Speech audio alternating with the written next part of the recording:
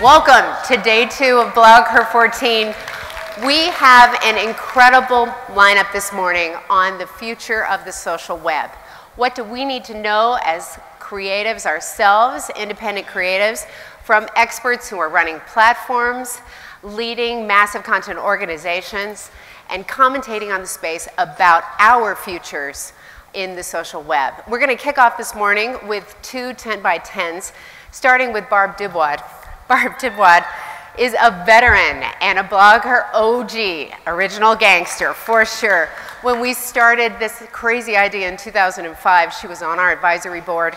Today, she's currently the head of business development for top tech destinations Engadget, Joystiq, and TUAW for AOL Tech. It's very hard to shake a stick in the tech content industry without finding a site that Barb has helped build. The list is too long to really go into it, but she was one of the founding editors of Weblogs Inc., helped build Engadget, and has written innumerable blogs, as well as helping explain tech to sites like usatoday.com, and she's also a frequent commentator on Yahoo. Somehow she finds time to be a musician and appreciate funny pictures of cats. Please welcome Barb.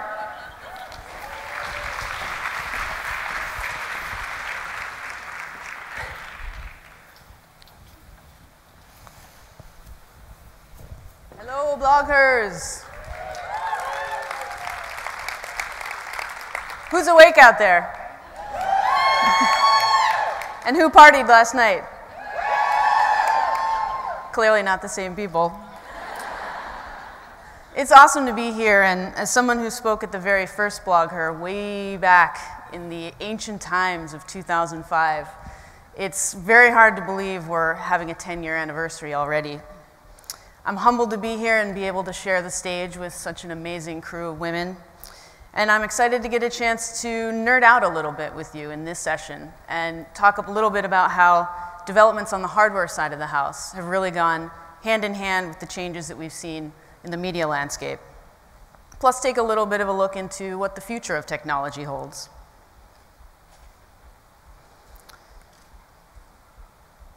I have Elisa to thank for this photo from BlogHer 2007. At the time, I had transitioned out of a role as senior editor at Engadget, one of the biggest tech blogs on the planet, to run our sister site, Joystiq, about video games for AOL, who had acquired us as Weblogs Inc. in 2005. Gina Trapani on the left was the founding editor of Lifehacker before going on to found ThinkUp with Anil Dash. And Annalee Niewitz on the right was just about to launch the popular sci-fi blog IO9 for Gawker. As the first wave of professional bloggers, we were never actually allowed to be physically separated from our laptops, as this photo clearly illustrates. And certainly not much has changed about that over the past decade, but what has changed is that blogging has grown up. We're even more constantly connected by an even greater proliferation of devices that are smaller, thinner, and lighter than what we were carting around back then. But those heady days of exuberance over the democratization of publishing brought about by tools like movable type, BlogHer, and LiveJournal, to becoming the de facto digital content strategy for a huge collection of the world's top brands. We were suddenly able to go from thought to published posts in a fraction of the time that we were able to do so in print, and we didn't have to convince any gatekeepers that those thoughts were worth sharing. Back then, the discussion centered on how to find and connect with our communities of interest, whereas 10 years on in the media world, it tends to be much more about amassing a huge audience of eyeballs and monetizing the hell out of them. I'm not trying to imply that all the fun has gone out of blogging. After all, we do live in the age of BuzzFeed listicles and infinitely scrolling cat GIFs. But even the job of peddling top 29 cats in sweaters has become serious business. We've also seen somewhat of a shift away from the classic long-form structure of blogging to a world of microblogging, social media, and the status update. When the first BlogHer was underway, Facebook had just received its initial round of funding and was still only open to Harvard students. Twitter was just an internal project at Odeo, which is a podcast company. Friendster was already conceding mindshare to MySpace, which was acquired by News Corp that same month of July 2005, and went on to host pretty much everyone's garish, blinking profile until Mark Zuckerberg's behemoth eclipsed it in traffic in April 2008. Flickr has given way to Instagram, unless you're asking Marissa Mayer. The paper resume has been supplanted by LinkedIn, and pretty much every other blog on the planet seems to be redesigning its interface to look more like Pinterest.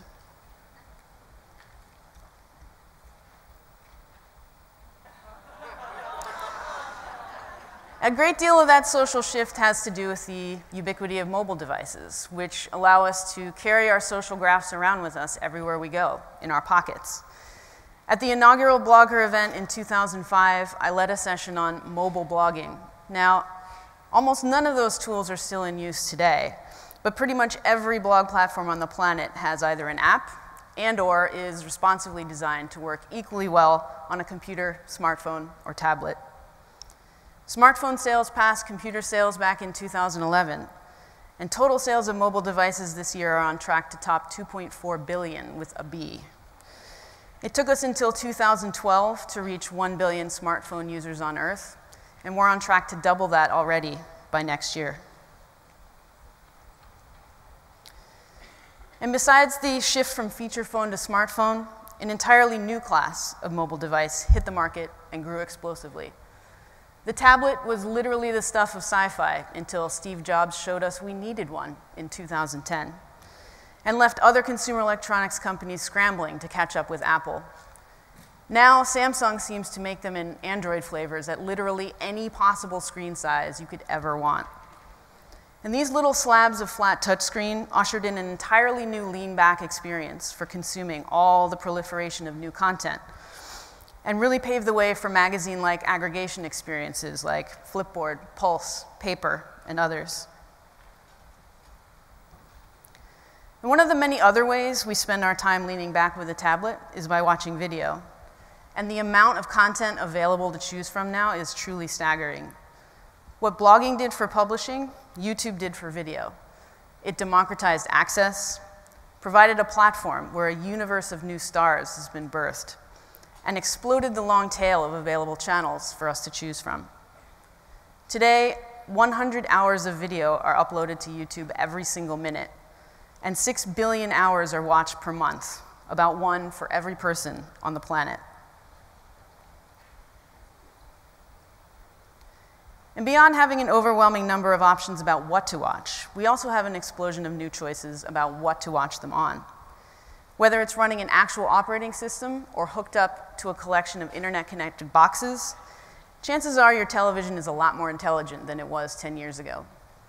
It runs apps, it streams your music collection, it gives you what you want to watch on your own time instead of broadcasters' time, and it probably even lets you post to Facebook and Twitter.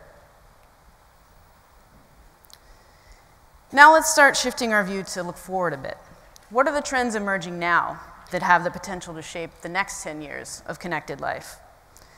Wearable technology is certainly among them. How many of you are wearing a fitness tracking device right now? Fitbit, Nike Fuel Band, Jawbone Up. That's quite a few. This category really kicked things off in a way that people can understand.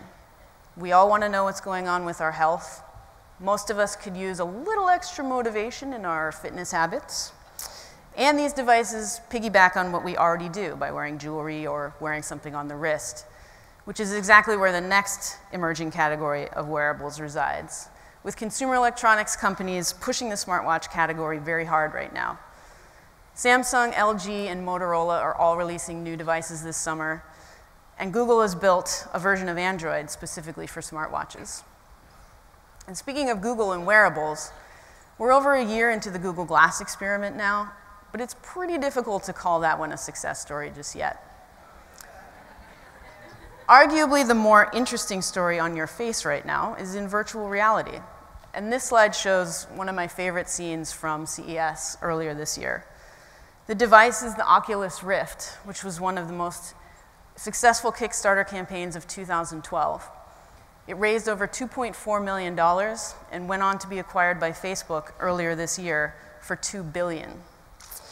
Now that's basically chump change for Mark Zuckerberg, but it represents a big bet on the future of VR technology, which was originally envisioned as a way to make gaming more immersive, but is poised to disrupt a number of industries, from entertainment more broadly, to medicine and healthcare, defense, real estate, product design, and undoubtedly a number of others we can't even imagine yet.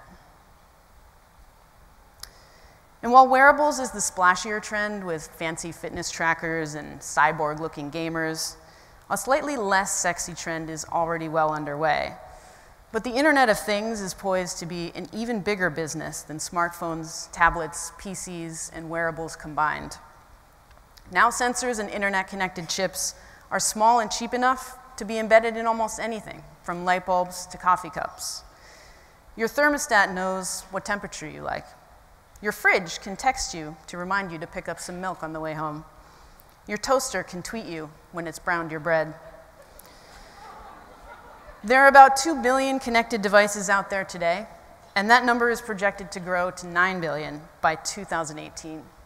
And in terms of dollars, the overall market could reach as much as 7 trillion with a T by 2020. And what the internet did for media and software, and YouTube did for video, 3D printing is poised to do for physical objects. You can rapidly generate a prototype before investing big dollars in a new idea, unleash an endless well of creativity from the comfort of your own home, and deliver products on demand instead of making expensive inventory bets. And on top of churning out lovely little plastic pink bunnies like these, 3D printing technology can actually create a surprising array of things, from food and chocolate, including pizza for astronauts in space, to clothing, musical instruments, cars, parts for spaceships, which NASA prints along with that tasty pizza, drones, guns, one of the more controversial items, other 3D printers for the Inception lovers among you, and even human tissue and body parts. Yet another disruptive force we're all familiar with now is crowdfunding, which is democratizing access to capital, much as blogging did for publishing. You can start a new media empire with the support of a community of backers without having to skulk around Sand Hill Road. Or take a product to market that conventional wisdom keeps telling you isn't going to work. Equity crowdfunding is poised to change the rules of the game even further, giving average non-millionaire citizens the ability to invest in early-stage startups in a way the current SEC rules do not allow. So, where do we go from here? And what does the next decade of technology have in store for us? It seems like we're heading inexorably toward a world of ever-increasing speed and connectivity, a constant proliferation of devices in our homes, our workplaces, and soon our bodies. But we're already collectively feeling the strain of being always on, incessantly pinging, being pinged, or worrying about missing a more important ping somewhere else. And the pressures of life and work across a hyper-connected planet that seems to demand more and more of our attention, more and more of the time. I think this is one of our greatest challenges for the next 10 years. How will we find the balance between our drive to engage and interconnect and technologize and our very human needs for tranquility, solitude, and unhurriedness? Will we find a place for measured reason and longitudinal thinking amidst all the pinging, blinking, and tweeting? Will we learn to value the slow in addition to the fast? That choice lies with us, and we have a responsibility not to shy away from it. Thank you.